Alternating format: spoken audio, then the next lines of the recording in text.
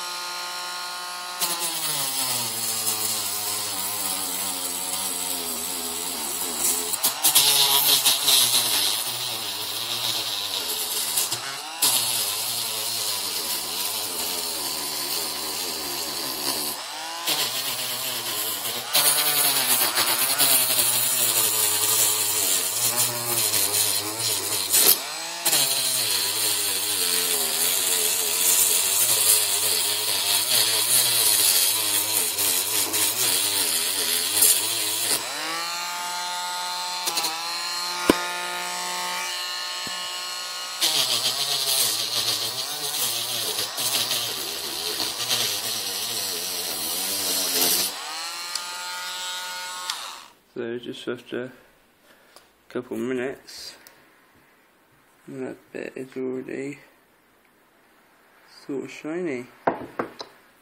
So kind of walk with one hand, but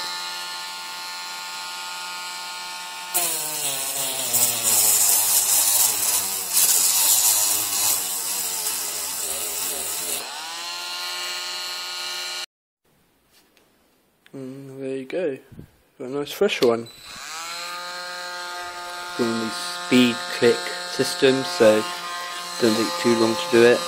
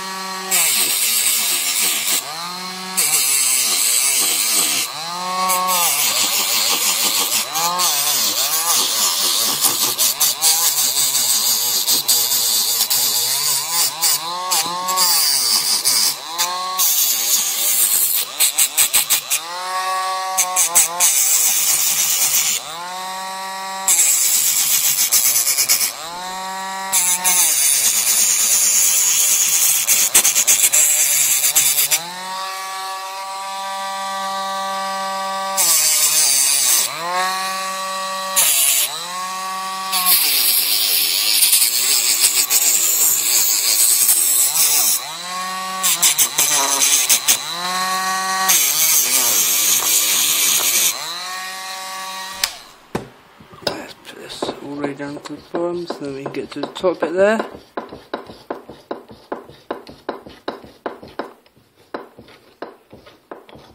Okay, now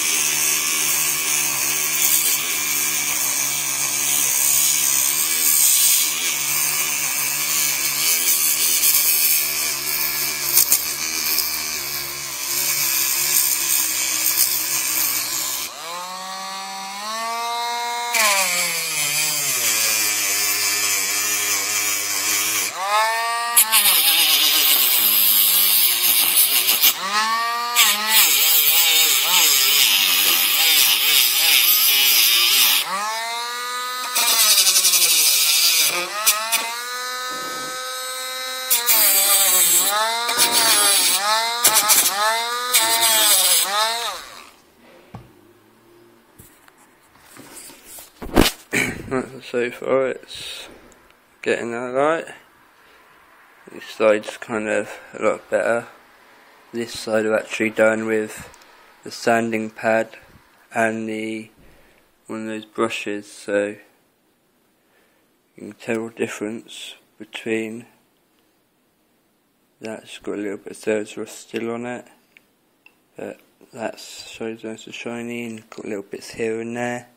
So once I've done all those little bits here and there, it's time to the final nice wet and dry sandpaper. And what I want to do as well is take off these burrs off the top edge, because I'll be using the top bit as a hammer, so I want to take that bit off as well. So that's next. Right, first things first, I did actually manage to take it all apart, because that bit unscrewed, it's come off. I ended up hitting that off, it's come off, and all this come off as well. So I was managed to get into all the little nooks and crannies and all the bits I couldn't get in before, which I did now. So it's all polished, looking nice and shiny. No bit of rust anywhere on it, all clean. I want to still do the rim of it, but I'll do it at a later date. In the handle as well, I've done a little notch it just because I thought, what the hell, why not?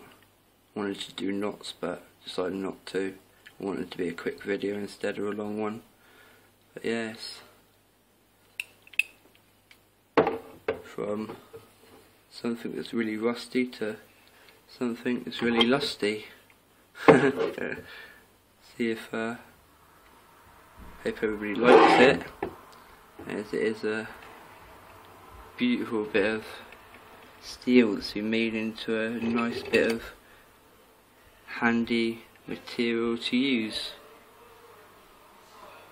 because these things are adjustable and they last forever, so it's well worth restoring something like this, because it will be your best mate in the long run, and it's helped me out in plenty of situations, and it's going to be easier for me to find now because it doesn't look like junk.